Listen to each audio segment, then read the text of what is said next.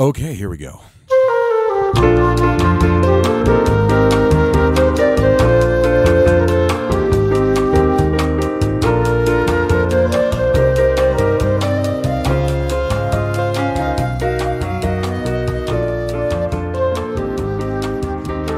What is going on, everybody? Welcome to the F Word Podcast here for another week here. I said here twice.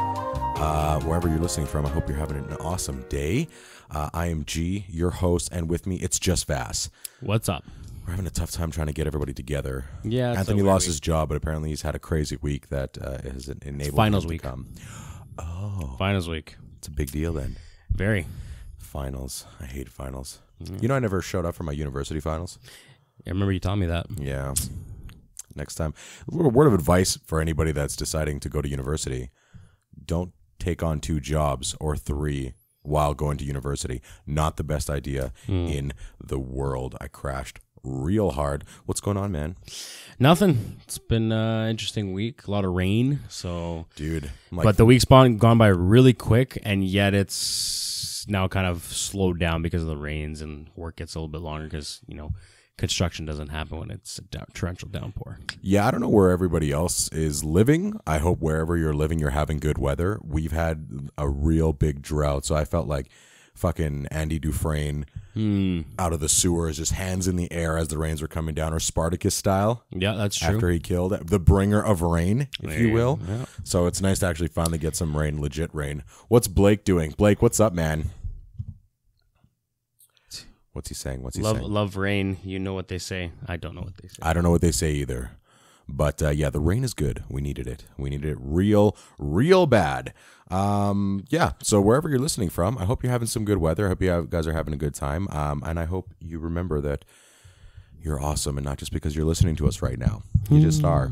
You just are. I've been trying to do this positive thinking thing. How's that going for you? One guy I was listening to was describing it as he wasn't describing the positivity thing. He was describing seeing things, seeing the good and the bad things, right? And he used an example of a friend of theirs, coming over and taking like 100 photos and then sending them like 100 photos and stuff. And at first he was like, you know, I was looking at him like, why the hell is she sending us 100 photos? And then he's like, then I had to train myself to think, oh, that's great. I've got 100 photos to choose from. I can pick the ones that I like and then disregard the other ones. Yeah. But he was talking about how, like, at first it does feel weird and you do have to fake it. Like, he was in a phrase, it was like a fake it till you make it kind of thing. Yeah, sounds about right. Especially if you're making that transition to a little bit more from not full on pessimism, but just a little bit more bleak, I guess you could say. Oh, dude, I'm a full pessimist. Well, whatever. Let's say pessimist to complete positivity, or at least the borderline, depending on the situations, right? Yeah. And it all comes down to circumstances, right? So, well, and how said circumstances are handled. Yeah. Because most of the time I'm very, very, very much a pessimist. And then now it's like, it feels weird though, because I feel like I'm faking it. So I feel like I'm being disingenuous.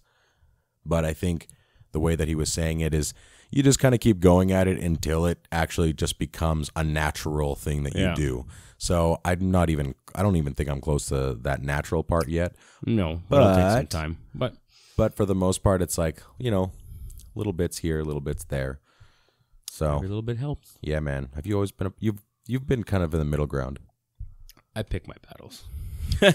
If you want it, like positive, I usually try to stay on the positive side of things, and then I feel. Yeah, I'm a believer in karma. So if you get in a situation where like it's really shit, I'm like, well, I think it'll take care of itself somehow. Or I don't let it bother me as much. Because karma will take care of it? Or yeah, if you're talking about certain instances, for sure. Yeah, I think it was Nietzsche that was saying, be careful to not become the evil that you're fighting. Or something along those lines. And then you and I talked about like similar things like that. It's like you start something off for the good, but then the longer you keep going at it, like the worse you could become the very thing that you were combating against. Absolutely. And everyone goes in with good intentions, no matter, you know, where you're looking at it. They all were. That's how they all start. Always, man. It's just tough to catch it. Right? Yeah. All right. Okay, we got a lot of shit. A lot of shit this week. Some of it's going to be pretty quick, but sure it is. For sure it is. Go ahead. Go with your list. We talked about the E3 stuff last week, and the developers for the Marvel game pretty much said we're not changing our design, which good for them.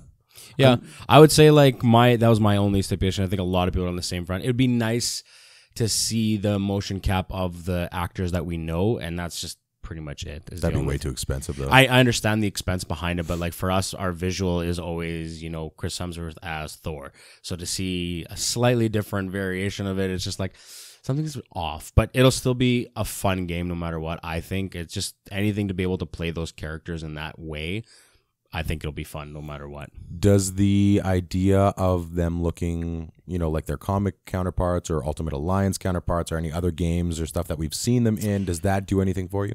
No, I'm pretty ingrained on the MCU side of stuff. So as long as they look like their MCU, let's say their costume and that look, I'm game.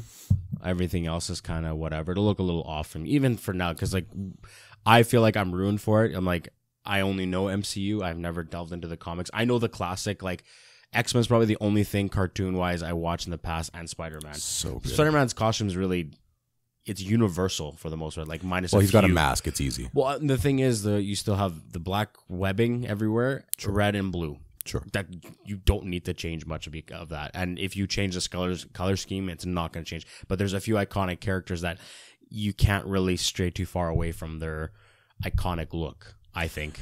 Yeah, it's hard because the comics, like for instance, someone had posted a photo on Instagram. They were putting the first Avenger Captain America outfit, or even just the first Avengers comic. Yeah. And they had the MCU one, and they're like, the caption underneath was, "It's really not always great to have comic accurate outfits because in Captain America's case, he did not look like he fit." Yeah. Even when you look at the Avengers now, he's the one that stands out like a sore thumb. He's just this like light blue type of thing.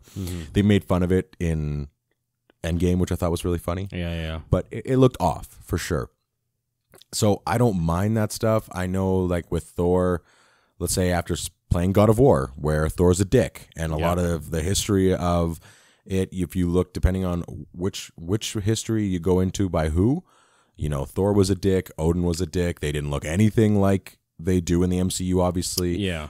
They're not even in temperament or their style. Like, it's just very different. So in God of War, he's this big, fat guy with a big beard and everything like that. So it's different, right? It's almost like taking Endgame Thor and Odin and mashing them together. Yeah. In the comics, specifically when you go into the Unworthy Thor, where he's got like his red hood. Yeah. And he's got this like a battle axe in and of itself kind of thing. So I don't mind that. Also, I know we were making fun of the hockey pad things. I believe we were, Anthony, myself, where from Ragnarok? Captain America, he had that, like he looked like he was wearing pads on top of it. I think it's because of the strap that he wears, it tightened up maybe, and the armor was a little bit bulkier. They're talking about game? No, not in game. I'm talking about it in the game. We're still talking game. Yeah. Because this is all going back to the developers just being like, we're not going to do it. Yeah. I think that was now in hindsight more towards, hey, my Captain America could have this armor because of the customization between the characters. Yeah. So I think that plays a lot into it.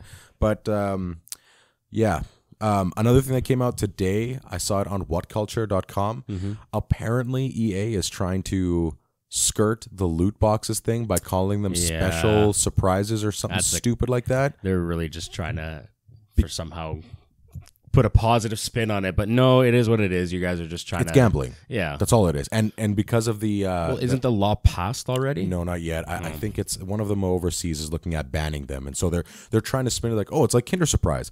Hey, dickheads. Kinder Surprise is banned in the United States for some reason because kids could choke on the candies and stuff. Yeah. So if you're using that as an example, your own country doesn't want them in there. So why would you petition them to be these surprise boxes or whatever? You have to pay for them at an exorbitant amount to possibly get something. Yeah. That is a gamble in and of itself. So EA is just being fucking dumb. What else we got? Disney building a $14 million Marvel land. That'll be awesome. Well, it'd be like their Star Wars thing that they did now, but they're probably called Galaxy's Edge. No, I have no idea. Forgets. I can't remember the exact name, but basically they're probably waiting to finish the Star Wars one, and probably then they would roll out this MCU one. So you'll probably see mock-ups of like the obviously Avengers Tower, like depends how big they're gonna go with it.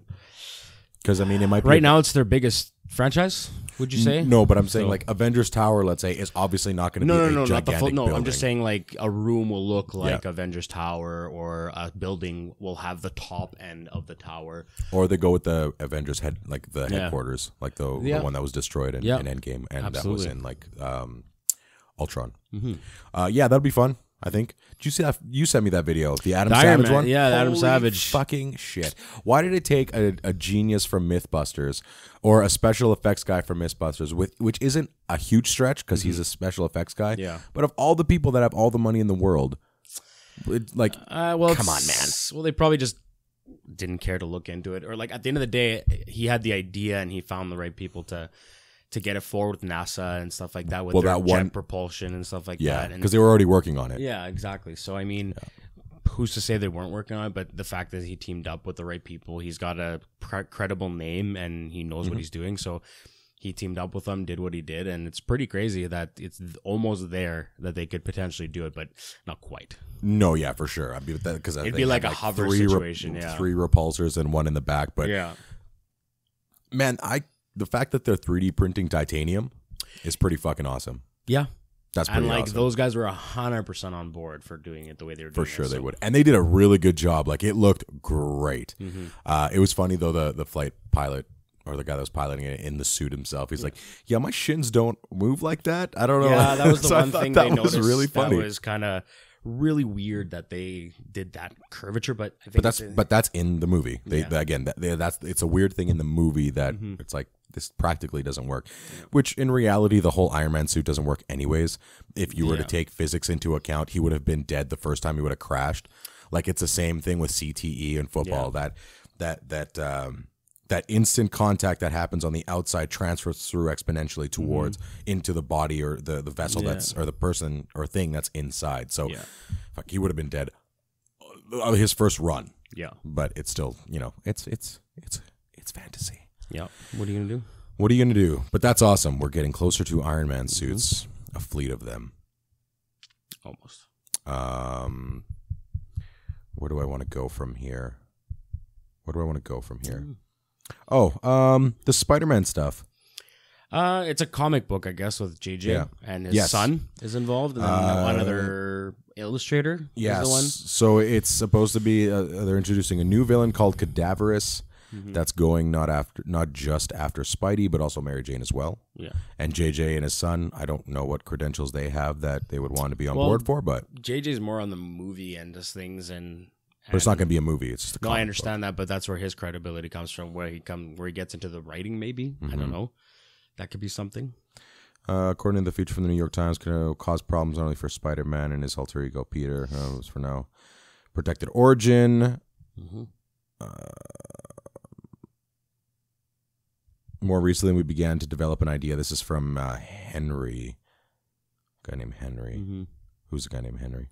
Anyways, developing a new idea and a new, different, and exciting take on Spider-Man. The guy they pitched it to first, Nick, had pressed me to do a book with him. Abrams said a year or so ago I started talking about it with Henry. I think that's his son. Yeah. And it sort of happened organically, and that has been the joy of this. Yeah. You can watch the full announcement. There's a video. I'm looking at this on comicbook.com. Yeah. So yes, it's not a Tobey Maguire Spider-Man. It's just a brand new Spider-Man, and it's just a countdown. So that's always fun. Yeah. Always Apparently fun they're and always changing. exciting. From what I read from that small little article, they're changing a little bit more of like, not changing, but exploring different avenues of Peter Parker's character, Mary Jane's character, and so on and so forth. So was it this week that they were announcing the Hunger Games? That they're looking at doing another Hunger Games? Yeah, I sent that the little clip. They're doing a prequel of the Hunger Games, probably most likely when the whole thing happened, the first rebellion and the forming of the Hunger Games. And I know your thoughts. I actually enjoyed it. See it's not a trilogy. What but was it 4? It was 4 movies in total, but technically it was 3 because it's part 1, part 2. So call it a trilogy is just for not calling it a saga because it's not quite there. Yep, that's fair. So I actually enjoyed it. It was really well done, in my opinion. Yes, it's definitely on the teeny bopper scene and more light that way. Even though it does have some deaths and stuff like that, it's well, there's deaths in all, but mediums. the dialogue is definitely on the more teen side, I think. So that maybe that's why it doesn't get to everybody. But I actually enjoyed it. Yeah, I didn't dislike it. I didn't like it. It's just exists. It was just, we watched it. There was nothing exciting about it. I felt there was too much. There was almost too much focus on the wrong things and extended periods of time of focusing on the wrong things, like the whole Katniss with that other guy. What's that other kid's name? PETA. Maybe, yeah, PETA, and then the one Liam, that she was Liam Hemsworth, yeah, and then all, like, there was just there was this love triangle going on that I felt like you already have an extremely interesting premise in and of itself. It was like, what was that Michael Bay one? Was it Pearl Harbor? Yeah, Pearl Harbor. Pearl Harbor is already an incredible story. You don't need a love triangle with Ben Affleck, Josh Hartnett, and Kate Beckinsale. Well, Pearl Harbor was about the event. Hunger Games is about... But again, it's about the event. Yeah. Hunger Games is called the Hunger Games. Pearl Harbor is called Pearl Harbor. But the main focus in each of those was this love triangle that was going on. But it's more fitting in the Hunger Games because you're more focused on Katniss and her relations with everybody. So she was forced into that situation with PETA in essence, but it turned out to be more real than what she had with Liam Hemsworth's character. But is that what is important to a movie called The Hunger Games? No, but it wasn't a main focus either. Well, it became towards the end because that's how the books were written too. So yeah, I guess. I never read the books. Well, I never read the books either, but that's how it followed it for the most part. I think there were obviously, as always, there's going to be some differences, but definitely, for me, it wasn't a movie for me. I didn't care for it. It was super boring. Like you're just looking at something like, oh, this is a really cool premise. Too bad it's not very good. Yeah, that happens a lot. but the prequel aspect of it, even though I didn't like the movies, I think it's actually super interesting because when you establish a world, nothing is cooler than being like, oh shit, what was the world like? What led you to this? Not the very beginning, because we know an event was started, and all of a sudden that's where these divides happened. Yeah. But it would be really cool. I would actually, because I've seen the movies, I'm more interested in the prospect of how did we get here? Because you had so many really interesting characters, like Woody Harrelson's character, like Elizabeth Banks' character. Oh yeah, like the people in charge, the systems that were in place. They had very A-list celebrities in there, and it was well cast. And yeah, well, it's a big book franchise, and it's a big franchise in general. I would say, to that point, I felt like everything outside of Katniss, outside of the first like half an hour or so of the first movie, everything outside of Katniss was way more interesting to me than anything that was going on with Katniss, which is really weird. Like you just look at these extra characters and you're just like, oh man, there's this like great world that's going on, terrible world, but a great world that's built here that they could really focus on. So I'm excited for that. No, it'll be good. I'm also excited that Todd Phillips' Joker movie is officially rated R. Todd Phillips, that's the one with Joaquin Phoenix. That'll be good.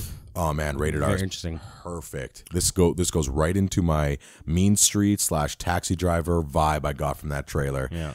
And it doesn't necessarily have to be super gory, a lot of F-bombs or anything like that. Like there's a very fine line. It's hard to say how they rate it R nowadays. Like it has to have the excessive. I think it has to have any sex in there, any violence. Yeah, I think that you can have violence, but it's the blood level, like how realistic it is. So let's say, you're a character, I'm a character. You come to slit my throat, and the camera pans away as soon as you pull the knife out. Clearly, you're going to slit my throat, but they move away from it, or you do it and you don't see any blood. Well, you see the splatter, but you don't see the cut. You don't even see the splatter, let's say. Okay. It's just kind of, it just happens, right? Whereas if they showed you doing it, you see my throat, it's the opening, the blood's coming out, then that would most likely give it an R rating, I think. But it's so weird how they do it because, just like you, I have no idea. Yeah. But that's exciting. That would be good. I guess we can talk about some of the Batman stuff. There's like 7 villains in there. 7 villains going to be in the Batman? Penguin. You know what I saw today is that someone even threw out Macaulay Culkin to be the Joker in that Batman series. I could see it. Which would be He's an interesting interesting. dude. Yeah. He'll kind of play. I'm trying to think now who he would relate to as a Joker. Actually, I don't want to say it, but he'd borderline be like how Jesse Eisenberg was Lex Luthor. Which It is more of a feel- Joker than a Lex Luthor. Yeah. So I don't know how that would work out, but it should be interesting how they go that route. 7 villains though. That's pretty interesting. I think so because I saw something on Looper and now I'm on Den of Geek. They're basing it off of the Halloween, like a long night or something. Okay. And so Rat Reeves has said, I'm diving into the detective stuff. There's shit going down and he has to figure out who these people are. And all of these villains are going to be shown in there, which I'm really excited about. Is it supposed to be that all these villains are working together? I think so. So this is Reeves described his vision as a noirish detective story. Amazing. And he says, I think there's a chance to do an almost noir-driven detective version of Batman that is a point of view driven in a very, very powerful way. And that is hopefully going to connect you to what's going on inside his head and inside his heart. There was another one that said all of the cast. Jeremy Irons was set to return as Alfred with Joe Manganiello as villain Deathstroke, but it's a safe bet they're not. Okay, the Penguin, Catwoman, I believe the Riddler. What was the other ones? Maybe, I don't think I heard Mr. Freeze. I don't know, but there's a few. And I'm excited for it. I should have probably done a little bit more research on this, but it kind of just popped up the other day, and I'm okay with it. Yep. I think the big thing is they would be better off to make sure that they don't cast big names for these villains. Yeah. Probably go less mainstream. Yeah, and B-list, only C-list so actors. Yeah, like not even B-list Or even actors. new ones I off think the scene yeah, completely. find talented people. Yeah. That can, because they're only going to have limited screen time. If you have that many villains and you're a noir, story-driven detective story with Batman, a little bit over 2-hour movie, something like that. How are you going to fit that all in? Yeah, so it's all about managing your time, right? And Unless so it's planning to make it a trilogy. maybe, but I think right now a lot of people have learned, especially in DC, don't plan for the next one until you catch the ball first before you run. See, that's a tough though. Like they want to plan for the next one because they have to set it up. If they just do the one off and then they come up with the new one, well, then you'll be like, well, where did this come from? There's no setup. There's no nothing. So other than it'd be like a whole new detective Batman series. Like, okay, he dealt with these villains. Okay, they're going to deal with the next one kind of thing. If he was only to introduce 1 or 2 villains in this one and then the next 2 or 3 on the next one or whatever and go from there. Well, I mean, even I think after the Batman Begins, Yeah. Nolan's been on record as saying like the Joker wasn't originally going to be in the next one.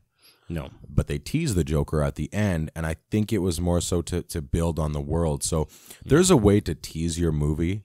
Post-credit?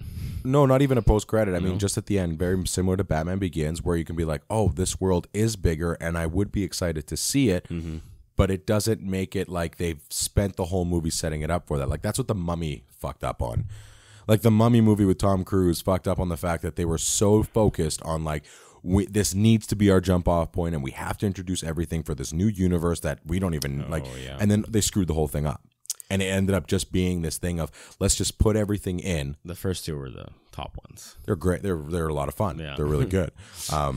When I was younger, I liked the second one better for some reason. But when I'm older, I look at the first one. I'm like, oh, this is way better. Like, In its own way. Yeah. But I mean, they could have this happen. Yeah. They can have these characters around. Hell, they can even have like a question mark on a building. And we know that this is a world where the Riddler exists. Yeah. They can have little Easter eggs around that could build on the world as opposed to actively going out of their way to show us everything. And I think that would be much more effective because it'll give them the room to make another one if they want. Yeah. Or do a one-off and walk away without there being like, oh, but you teased this and you teased that. Yeah. No, we just established a world that he's living in. Yeah.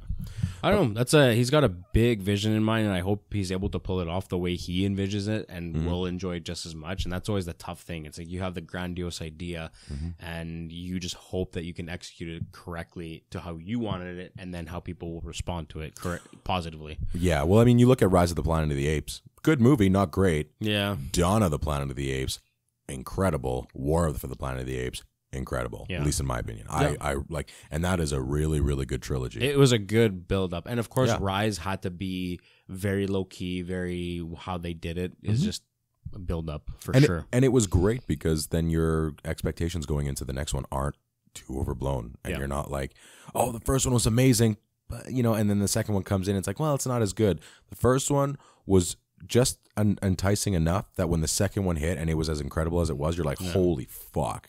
Like, this is awesome. Yep. I agree. Yeah, it's been going pretty good. The ongoing oh, I think you just jinxed it. Did I? We're looking at it and it's skipping now. The fucking recorder thing. Ongoing battle with the laptop and its recording capabilities. And its constant buffering.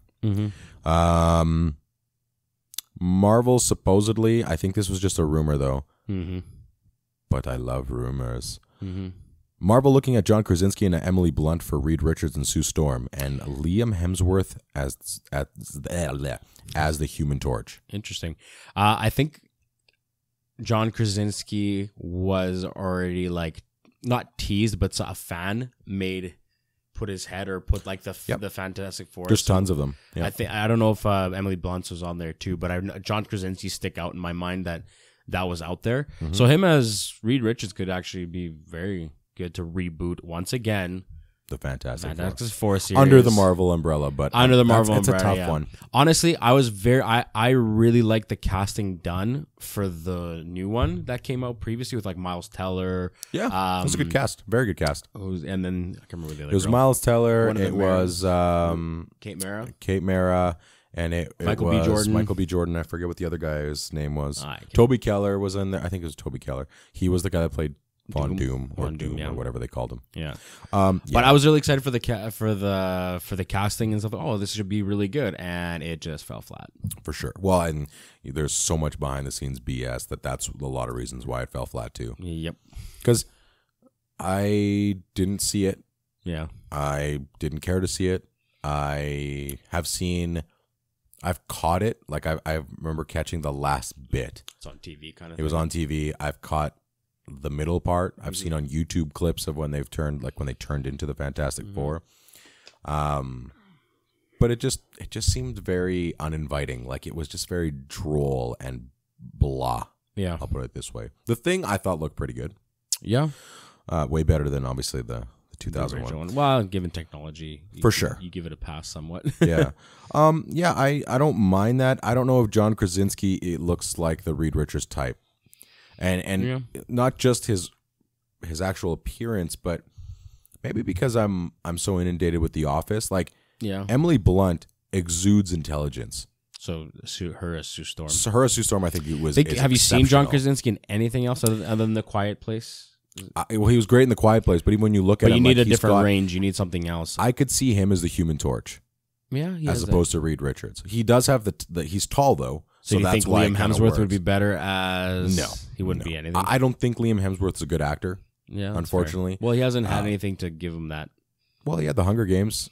Yeah, but nothing major to lead, I don't think. I haven't seen much of his stuff to say for sure. To be fair, Chris Hemsworth hasn't had much success outside of the MCU either. No. Like Black Hat fell flat. Yeah. There was that C one that he didn't do very well. It was really good with that. We talked about a couple weeks ago, the racing one. Rush was amazing. He was great in Rush. Yeah. Hey, Arturo's in. What's up, man? We're talking about the Fantastic Four rumors of John Krasinski and Emily Blunt with Liam Hemsworth as the Human Torch. What do you think, Arturo? Let me know. I don't know who would be good at Reed Richards, to be perfectly honest. I think the guy that played Dr. Manhattan in Watchmen would have been, or Mr. Manhattan. I'm not sure. One of the two. Manhattan, big blue dick in the sky. Yeah. He's got that science look to him. He was actually also in the Stanford experiment, and again, he's just got that. He's got a really good look to him that I think he would work really well. Yeah. And then, I mean, when it comes to the Thing, you know, it's the Thing. As long as they don't do an origin story, we've already seen it. We know what happens. Yeah. We don't need an origin. It's like Spider-Man. We don't need to see Uncle Ben die again. Yeah. It's the last time. First and last time. We're good. Well, it's funny how Into the Spider-Verse poked fun at it, and like they did it over and over, but like super quick. It's like, okay, here we go again. Let's do this. Yeah. And slight differentiations and stuff like that. So it was really good. Do you want to like lift that a little closer? No. I Like put it back for a reason. Oh, it's just when I was catching you last time, I kept like you were drifting. You're drifting. What does Arturo say? I think they might be great, and with them together in real life, I feel like it would bring great like chemistry. So, and that's where I keep thinking, I'm like, it would be great. He's got the height, so it works, and the fact that they're married, like they would actually legitimately make a really great Sue Storm and Reed Richards. They would be a great married couple, right? Because in A Quiet Place, they were wonderful together. Yeah, like they're married in real life. They should have chemistry, right? It's a no-brainer.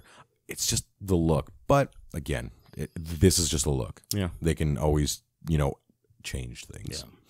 Yeah. And again, Liam Hemsworth as the Human Torch, that'd be fine. Like, it wouldn't be terrible. I don't know. I haven't seen him in anything with any comedic chops. Yeah. So I'm not sure.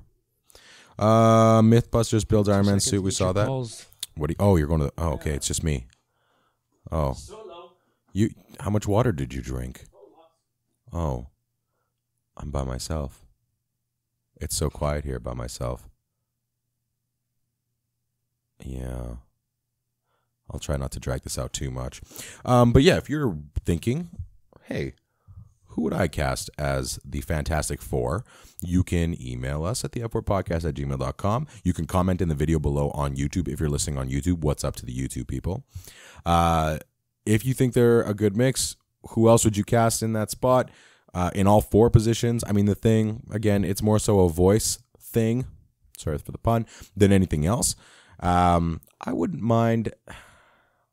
I'm blank. Every time I try to think of an actor, I always blank on an actor for just anything, aside from the Manhattan dude. But the Thing would have to be really interesting. They distort his voice anyways. They got away with it with Michael Chiklis because he already had a kind of a grisly voice, but they can do something different. Yeah, I'm not sure. Also, on the other things that we're looking at, what would you like Disney to put in their $14 million Marvel land? Because I think that would be pretty sweet. I'll probably never go. I'm not a traveling person, so that's why.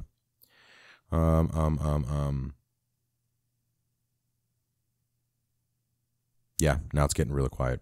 I don't know what else to talk about. I don't know what everyone's watching. What am I watching right now? I don't know. Sorry Okay, about that, and everyone. we're back. Damn, you were gone for a while. I started talking about like asking people to comment on who they want as their Fantastic Four people. Then I tried to think of somebody. I'm really terrible on the spot. Like I'm really I keep thinking about my so the wedding we were at last weekend. Yep. We were at a wedding this past weekend. It was awesome. It was a good time. And the groom was smart enough to write his speech down. I didn't write shit down, and it was a lot of people thought it was funny, but for me in my own personal mind, I'm like, I could have done a lot better with it.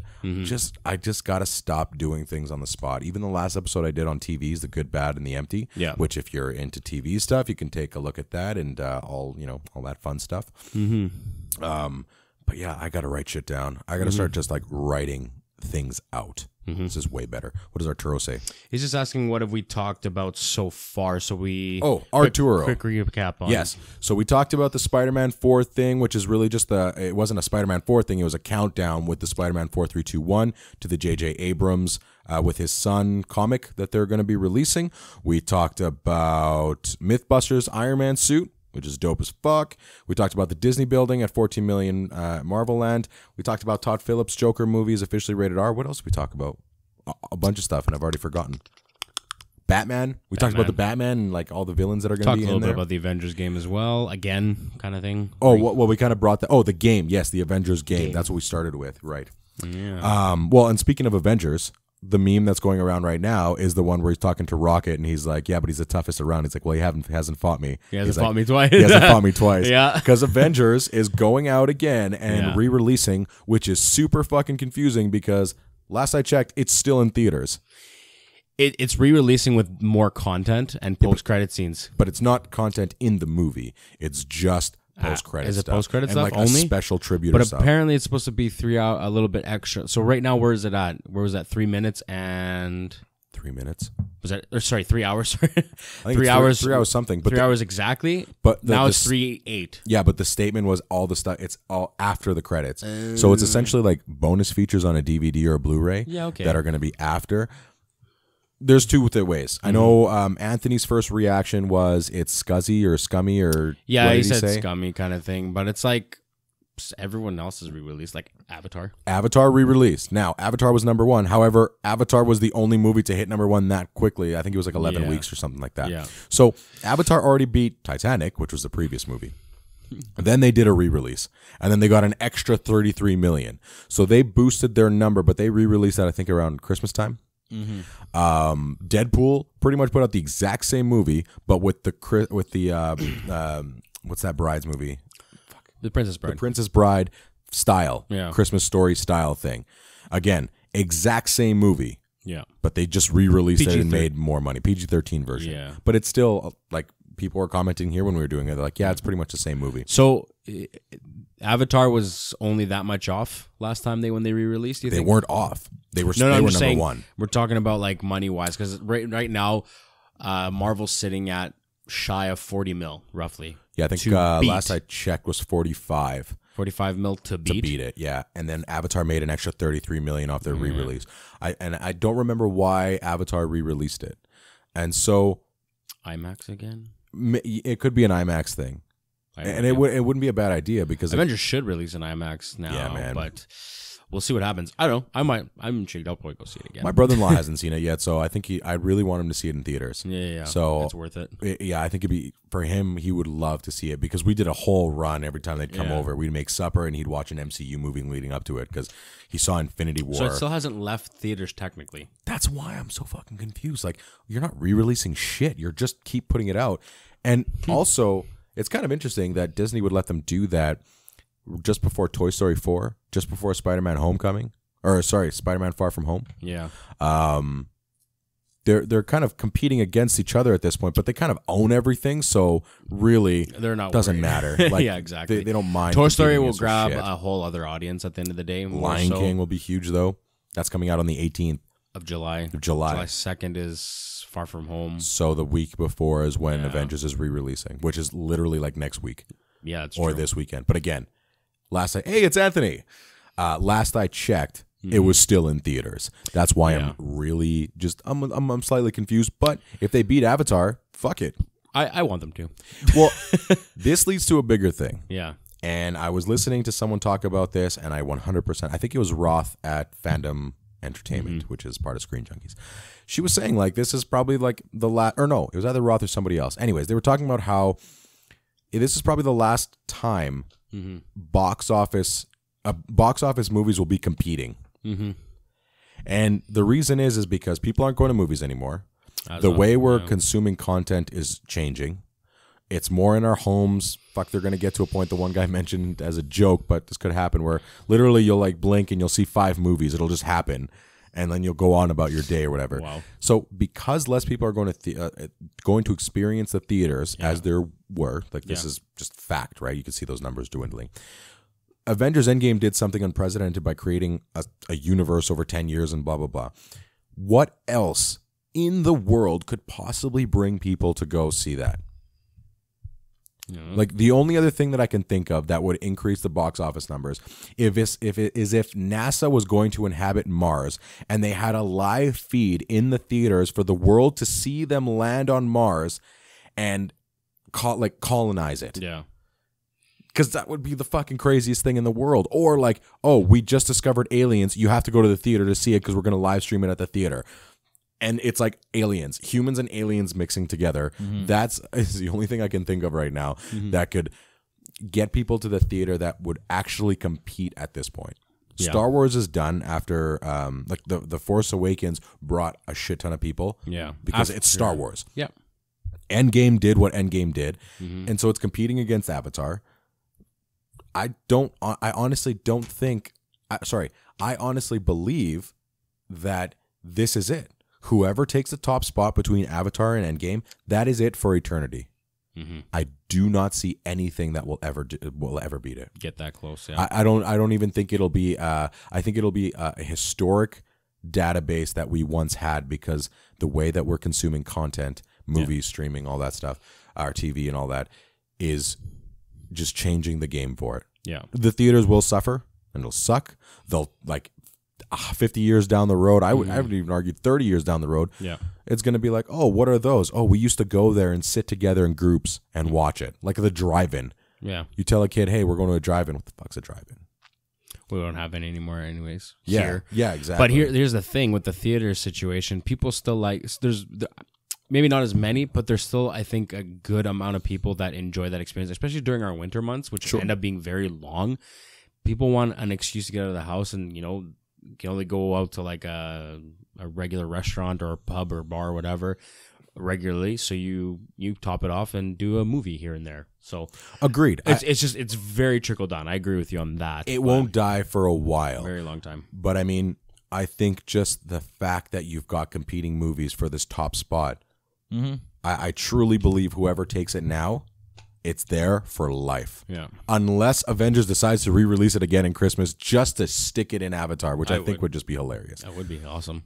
But I don't think it's a scummy move, as Anthony said, because, again, movies do that all the time. If Avatar did it to get to that spot, let's say they just stuck with their original release and nothing else, but...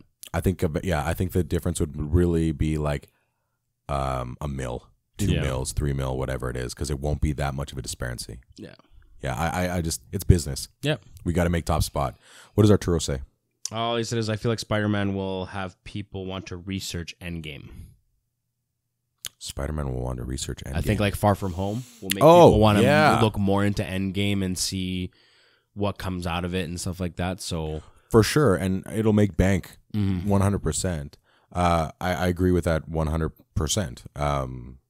Also, speaking of Spider-Man, randomly, Kevin Feige has stated that a Spider-Man and Venom crossover would happen, but it's up to Sony. Yeah. I don't doubt it's going to happen. I see it happening. Sony would be dumb not to team up again. They made money. The thing is, they made money on a character. They're going to hold on. They're going to hold on to Spider-Man just to have that control on it sure. and make the money on it. Yep. And at the end of the day, Feige will be like, "Yeah, we want it, but if you're willing to play ball and let us have the ball, like do it how we want, and you guys don't interfere as much, but you'll get some credit too." It'll work. It'll be a happy coexistence until Disney decides to buy Sony out. No fucking shit, man. That's gonna happen. Finish off the gauntlet. We're all sitting here being like, yeah, Marvel's awesome. We're gonna dump all our money to them, and next thing we're gonna know, tomorrow they're gonna be like taking over our lives along with Google and Facebook and everything else. They're gonna, and we just contributed to the monopoly, and they're just gonna be eating up and taking over every single fucking thing. That's That's the bad thing about when people talk. That's what people think about when they think of capitalism. Yeah, they don't think about, I'm starting a business, I'm growing it, free market, stuff like that. They just think, they look at the shitty things, which it's true, they exist, of these monopolies and this greed and just, we're going to eat the fucking shit up. Like, the whole movie industry is going, it's what Netflix. Yeah.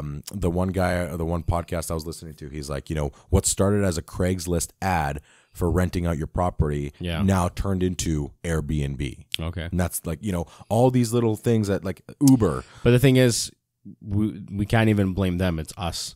The consumer. We completely fueled it. So to say like they started out with something very small, but in the end of the day, it takes a form of its own because of the way the consumer uses it, manipulates it. Sure. Look at Tinder. Started out as like a legitimate dating site so people could actually meet people, and now it's all about hookups. It took a mind of its own, and there's really no business to be on there if you're not really for the real thing. So that took a mind of its own. Netflix became what it became, and like the DVD rentals done. Blockbusters are gone because of Netflix. Sure, and they started with the rentals. Exactly. Yeah, I remember so that. they had their little kiosks and stuff like that, and then they evolved it as the technology evolved. Now everyone's on it. You got Crave. Netflix, Amazon, Hulu, Disney Plus is coming out in the fall. And Disney bought a lot of this shit anyways when they had the Fox merger. Yeah.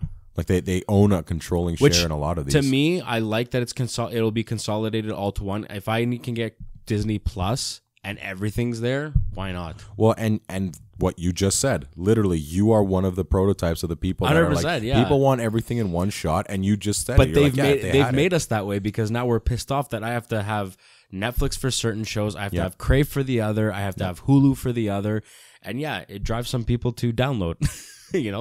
Don't download. No, don't download. Don't download. Anyways. You want the cops after you. Yeah. Either way, I think a Venom and Spidey crossover would be great. And it's- again, they'd be stupid if they didn't do it. I think it's going to happen after the Venom Carnage. Oh, yeah.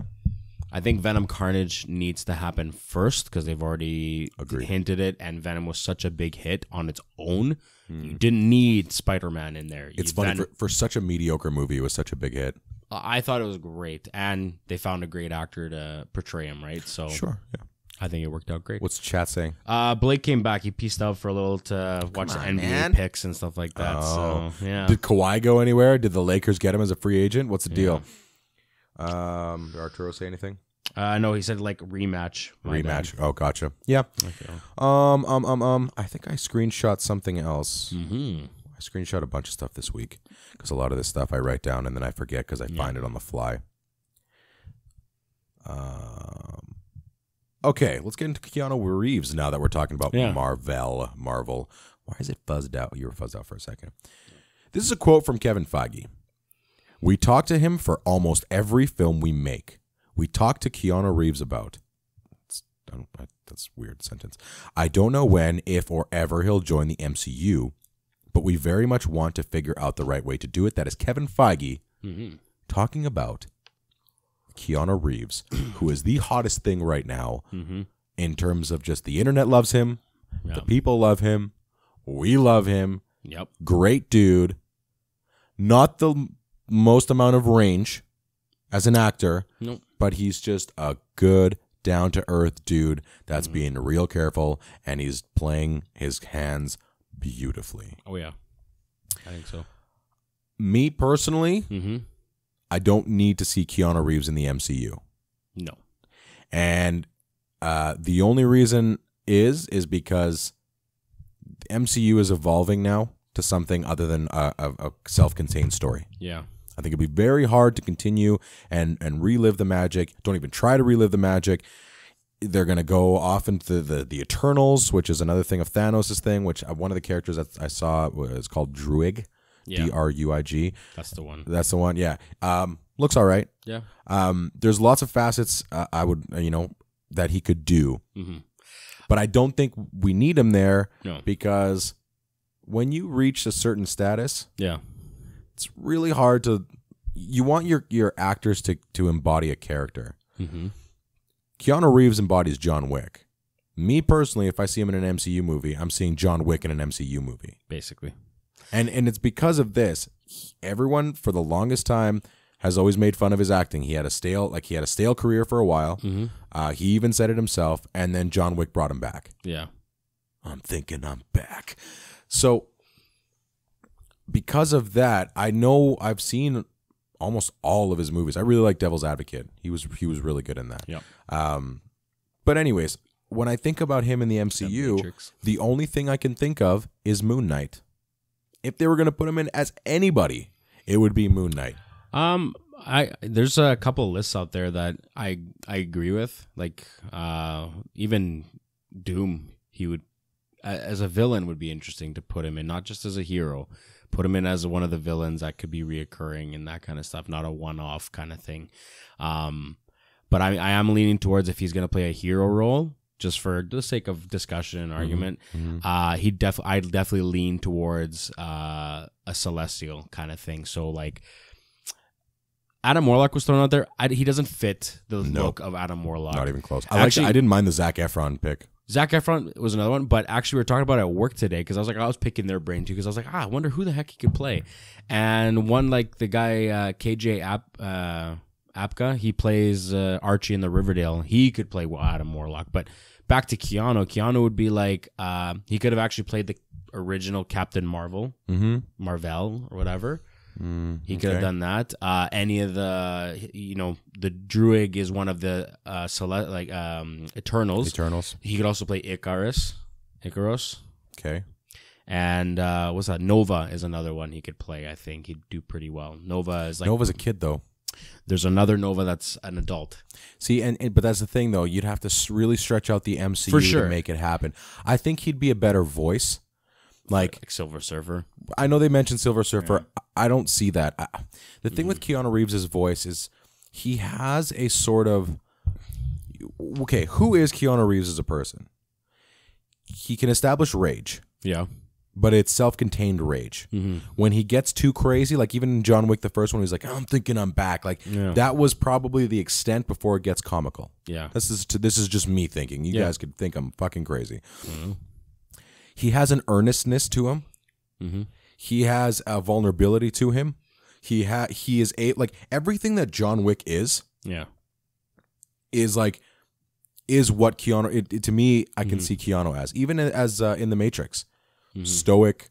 He had that earnestness. He was just like straight face kind of dude or whatever, right? Like. Even in the John Wick movies, when you listen to his dialogue, his lines are relatively cheesy, but he delivers them well.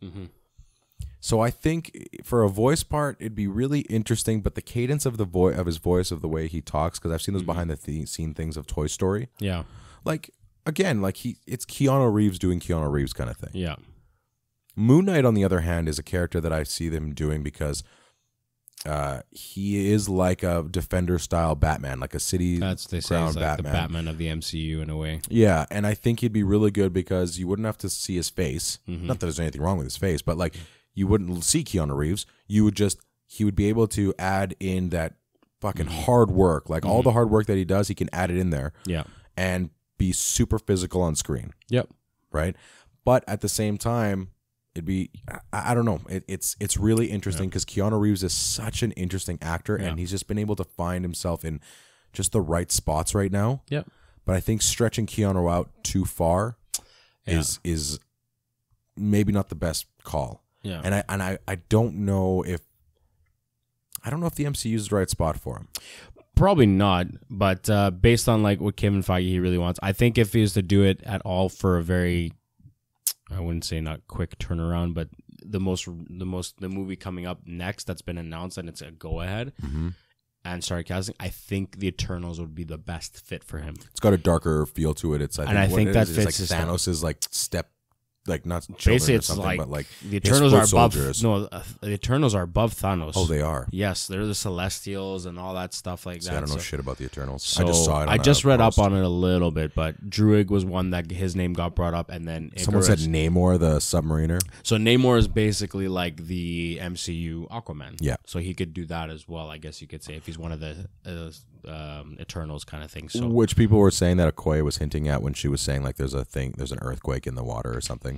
Yeah, it could just be an earthquake. And they're like, oh, it's Namor. So exciting. Definitely. So exciting. Anyways, I don't know. Anthony said Wolverine. Don't see it.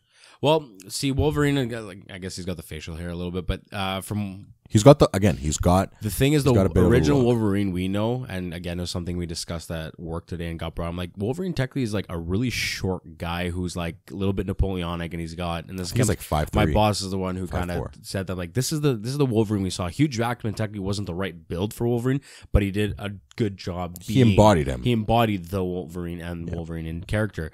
But if you wanted to go back to the original cartoons, I kind of remember him being like a snapcase, like a short guy. Built that kind of thing. So, Wolverine? Yeah, man, he was a psycho.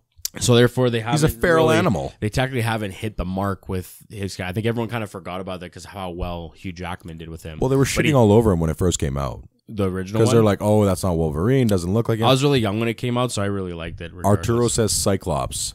That would be interesting. I know that was something that was also suggested. Yeah.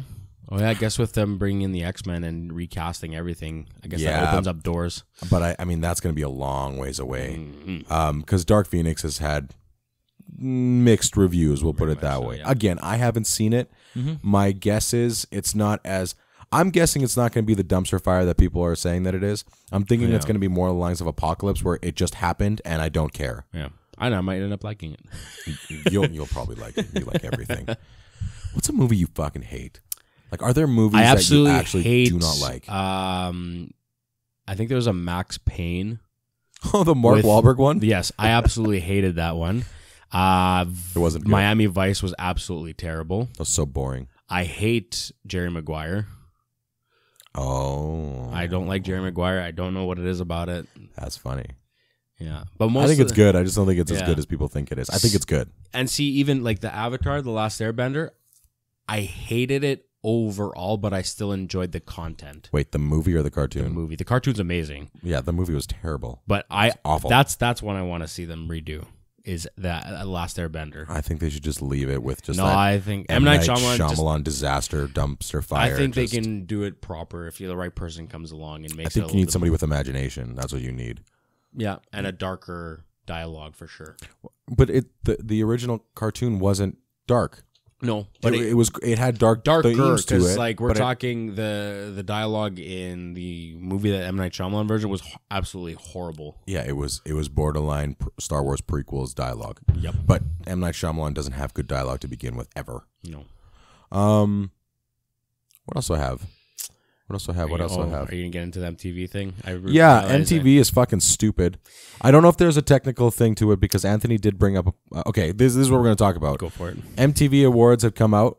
I thought they had finished MTV Awards eons ago. Like no one. I don't think anybody cares that much anymore. Mm-hmm. I took a snapshot of some of the. What's wrong? Are you looking at just the thing? checking.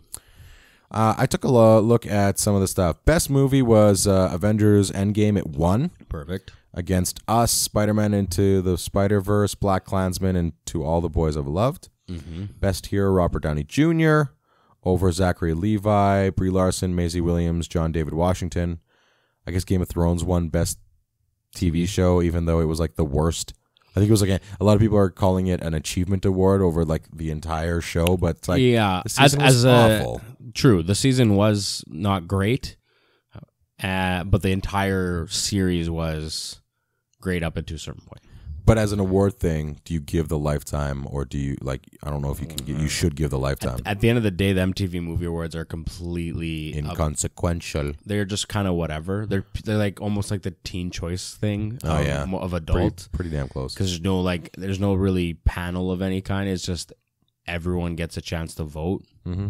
So, Josh Brolin won for Endgame, which I actually disagree with. As the villain? Yeah, I would have given it to Lupita Nyong'o because I loved her in Us.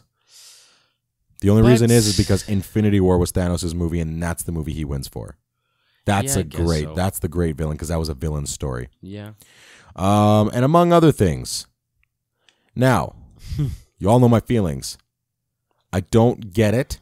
I don't understand. I don't know why. I don't know the technical qualifications. But if it was able to be nominated, I believe it qualified to win. How in the fuck did Captain Marvel win Best Fight over Avengers Endgame, which nominates Chris Evans and Josh Brolin's fight? Anthony, because for some reason he loves Captain Marvel. Oh, pause due to poor connection. Okay. Anybody in the live, sorry. And we're pretty much done anyways. 0 remaining. Yeah, we didn't even bother to take a Awkward. look. Anyways, I don't understand it. I don't get it. I don't understand how... do you want to just press the share button? Sure. I don't understand why, how, in what world does Captain Marvel with her terribly choreographed fight scenes, except for the train, and I don't know if that was the train scene that they had mentioned, but even that does not win over Chris Evans, like Captain America with a half-broken shield, wielding Mjolnir. Beating the shit out of Thanos, calling the fucking lightning. I am sorry, no thanks. You are undeserving. It was not even. There wasn't even a good fight in the movie that I can look at and be like, this was good, except In my opinion, You liked the first where one her hands were where bound. her hands were bound. I thought that was a really great scene. It actually got me excited for the movie because I'm like, oh shit, like this is great. This is kind of playing around with that idea of feeling bound and having to break through it. And she's already gotten to that point where she can break through it. And you know, a physical representation of what she's been going through all her life, blah blah blah. Instead of really just driving it like a needle in your fucking head. Yeah, that was the only one, but I don't think that's the one they're referencing. But I do not believe that there's anything close here that would even be up to the Chris Evans and Josh Brolin fight. And it's not even just because it was earned fight, not the Captain Marvel one, the Chris Evans one, Captain America one was an earned fight. Just to say, oh, well, you know, it's been building up and that's why it's so big. It's just fucking awesome. If Endgame came out on its own, it would still be amazing. Yeah, if there was nothing behind it and you're just like, holy shit, there's a dude holding a fucking shield and a hammer that calls lightning, fighting a purple dude in an army suit with like a blade that's the size of his body or bigger. Yep. That's the fucking battle you pick. Yep. Oh man, it was terrible. I have no idea where that comes from and why they went that route. That's ridiculous. It's a terrible choice. It's a fucking terrible choice. Yeah. Even Maisie Williams' fight was 10 times better. Which one? Because I was confused. Here let's just say, for argument's sake, that her fight in the battle, the Long Night. Yes. Her foot just fighting in general. Oh yeah. If you were to compile all of them, if you were to compile that entire episode on its own of her fighting style, even on that bridge there, or not the bridge, but like that top part of the castle, or when she was like her running, her in the halls, everything. So if you compiled that was better than Captain Marvel. I'm not sure what the rest of them. I can't remember what you had in there. What the other ones were. I didn't see these other ones. WWE WrestleMania 35, Ronda Rousey, Becky Lynch, and C. nominated. Flair. See, that's why the MTV ones are kind of goofy, and I wouldn't take them to heart, and just. Usually they kind of hit on the popular stuff, but this one was like, what the hell? This one was this was probably Disney trying their damnedest to continue to protect Captain Marvel as a property. That's what that is. RBG, I've never heard of it, but Ruth Bader Ginsburg. No idea. That was another fight that was nominated. Anyways, yeah, I saw that. I was like, what the fuck? Like, what a terrible, terrible choice. Yeah. Like, no, it didn't. Even the last fight didn't deserve anything. It was just this. It wasn't even a properly choreographed fight. Like, it wasn't even a fun, enjoyable fight to look at. No. Again, the only one for me is that opening one, and that wasn't even really a fight scene. It was more her running away while breaking these chains. She fought in it, so she fought, but it's not a fighting sequence per se. Yeah, it's more of a montage. I guess I don't know. Unbelievable. Just stupidity around. Every single time I try to forget this shit, it just keeps creeping in, and then something stupid comes up. I've been trying, man. I've been trying to steer away. I've been trying to steer away. Yeah. I've been trying to like just get it, because the one guy was saying, like, you want to be happy, stay away from the politics. But I'm one of those guys that, like, if I see something that's just stupid, it just drives me up the fucking wall. Like, that's if I have to work on something. That's the one thing I need to do. I need to just look at a bunch of shit that pisses me off and just work on not getting triggered, because I get triggered real fast. See, I never get that intense about it, but I get annoyed, which is why I'm able to enjoy more movies than you, and I do like a lot more stuff, and I'm easygoing that way. But you're just an easygoing person in general. Yeah, but on top of it, like the politics behind what they did with Captain Marvel and all that stuff. Unsubstantiated, by the way. Yeah. There's still rumors. I'm just looking at patterns here. I remember saying it in my rant, because I remember going back and re-listening to it. So it's still it just out looked, to the market. Yeah, like all the stuff that was coming out, everything that I was reading from all different publications. Again, even the fact there was one article that, and I've mentioned his name before, Tim Pool from Timcast. Yeah, he's a great journalist. He's one of those guys that, like, he's neither left nor right. He just looks at the facts, breaks them down. Yeah, that's it, right?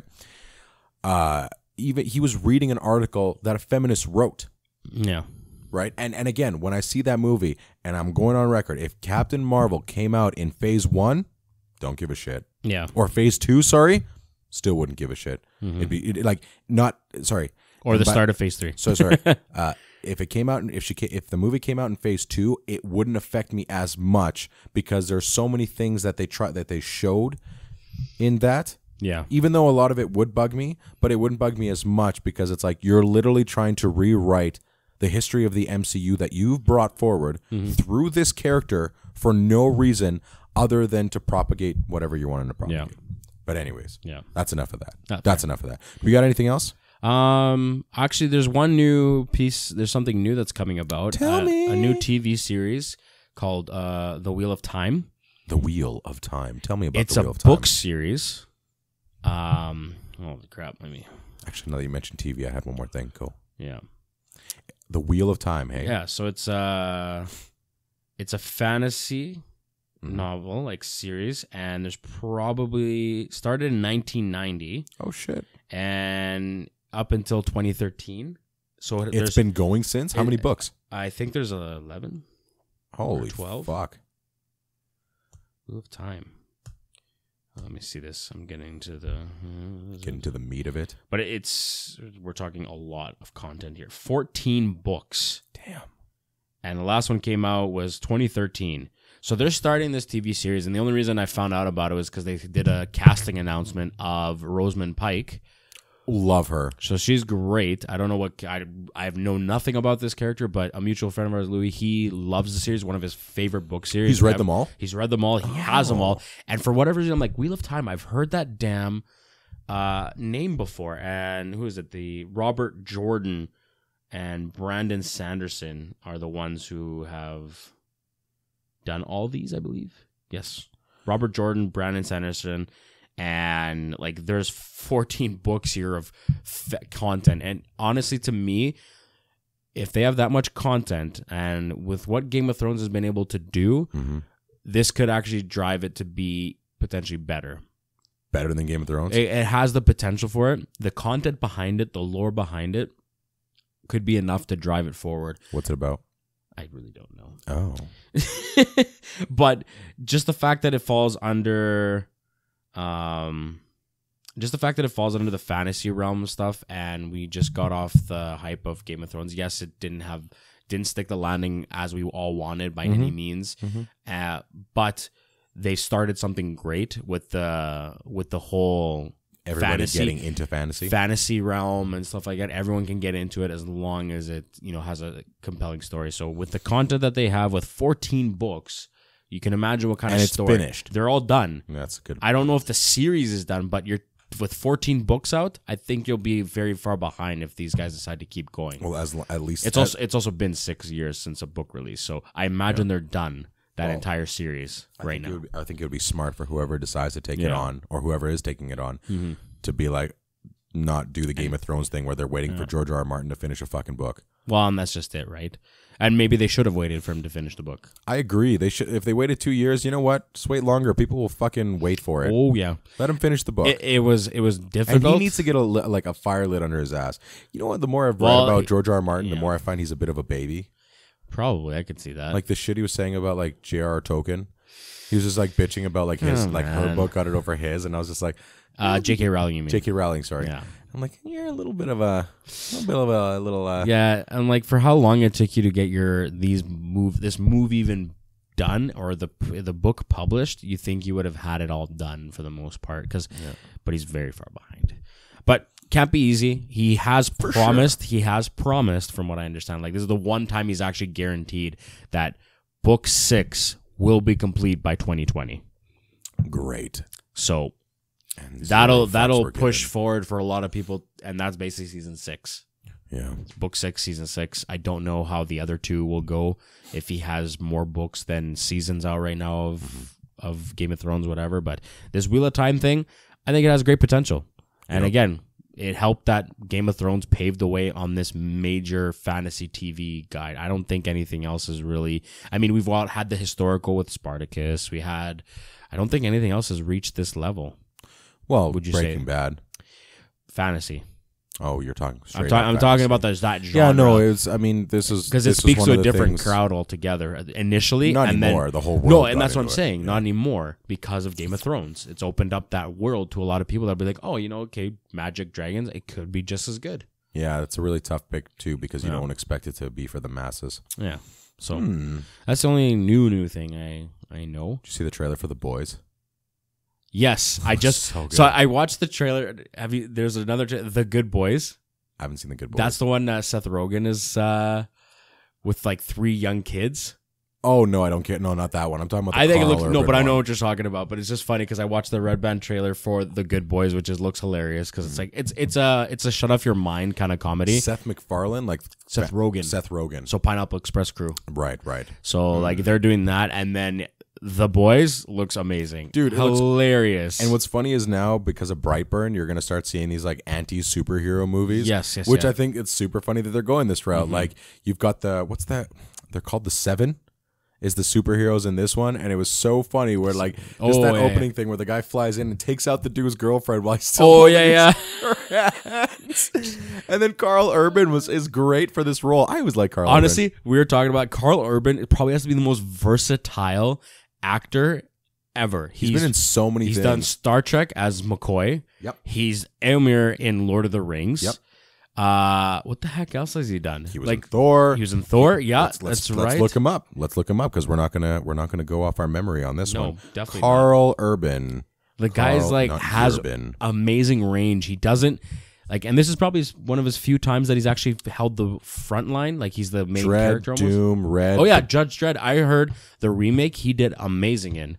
Yeah, a lot of people like that one. Born Supremacy. He was in. Oh, that's Riddick. right. Supremacy. He was in. a couple Riddick was other great. ones. Did you watch Riddick at all? No. Those he are was in The pretty good. Loft. I saw The Loft. It was okay. It's not that great. It's more of a direction thing than anything. Again, Star Trek. Well, he's been in a lot of things. Maybe the most versatile actor is not the case, but he's just been in a lot. Well, like he goes from like he does the fantasy thing, he did the science thing, he's now doing the superhero thing. Yeah, but I mean, I think The Loft and this movie is the first two But that I he'll noticed pop where up- he's like a lead. Yeah, he'll pop up And here Dredd. and there. Yeah, exactly. He'll But yes, he pops up here and there, and he's always on good. big hits, and we're like, man, this guy's been everywhere. Yeah. Well, and I completely forgot he was in Lord of the Rings Yeah, there you go. because I'm like, fuck, I know that guy from somewhere when I was watching Ragnarok, Yeah. and it was like, oh my god. Just like I think earlier in the early 2000s, you know the actor who played Agamemnon? Oh yeah, He was Brian almost, Cox. Brian Cox was almost in everything. He's awesome. He was in the Bourne movies too. Yeah, I was like, I think he was in the second one too. Yeah, he's fantastic. Yeah. he's so good. He was in but, X-Men too. Yeah, no, The Boys looks hilarious. Sweet. What else we got? I don't know. I That's think it? that's pretty much it. I don't think I sent anything else to you guys or screenshotted anything. Yeah, I don't think so either. That's usually how I can keep track. Like, okay, I'll screenshot this and And then go back in the chat. Yep. Dude, use your Samsung notes. That's what I have everything on. That's cute. Dude, I do it just not for all this the stuff. time. Samsung Notes is the way to go. Yeah. I wonder if they're going to come up with good old a screenshot, and then it fills up my phone, and I don't have anything else. yeah. What do I have? MTV Awards are a joke. This has been a very kind of straightforward episode. Nothing too crazy, which makes it a lot harder for me to come up with a title for it. Yeah, no, nothing else pretty crazy. Well, yeah, no. Yeah, I know. Yeah, no. All right, that's it. Mm-hmm. I'm working on getting us a new logo, Okay. and I'm also working on getting us a website through Squarespace. Because I've heard a lot of the other podcasts that I listen to, they've mentioned Squarespace as a website. Mm-hmm. So it's like $8 a month or something like that. Yeah. You can try free trials, everything. So I'm gonna work on a website, just to have one. Best of luck. Why not? Yeah, we'll see. And then I have a T-shirt idea, but I want to see if it's gonna work and if it's gonna be something. Because through Squarespace, you can have integrated online store in there. So well, it's that'll really be cool. perfect for that kind of stuff. Yep. Also, for all of you Saskatchewan people, the Saskatchewan Podcast Network seems to be still in the go or on the go. Still happening. I talked to the one gentleman from the the 306 podcast, and he asked for my email. So that means something's still happening. So it's going to be a network very much like other provinces have, where it'll consolidate the Saskatchewan podcasts that are out there. There's a lot of really cool people doing a lot of really, really cool things. And we're kind of not really just Saskatchewan based. We just mention a few places of where we're at. But for the most, it'll just be really cool to be a part of that little community. So yeah, still look out for that. I believe July 1st is still the day it's going to happen. It's not going to change anything with the show. You just might be able to find it on Easier. another place if you're looking for it and everything, and hopefully find other people there as well. That is it for this week, right? Right. And wherever you're listening from, whether it's Anchor, Stitcher, Apple Podcasts, Google Podcasts, Spotify, Breaker, CastBox, Overcast, Pocket Cast, Podbean, Radio Public, or YouTube, thank you so much for listening to us for another week. We appreciate it. You are lovely. I hope you're having a great, great day. As I mentioned earlier, if you're able to like or comment on any of the publications that you are listening to, go ahead and do it. If you don't feel like it, it's all good. On YouTube, we're at about 923 to 930 or so subscribers. So, yeah, that's climbing, surprisingly. And, you can always comment there, like there, tell your friends, tell everybody if you want. And until next time, I'm G. And I'm Vass. And we're out.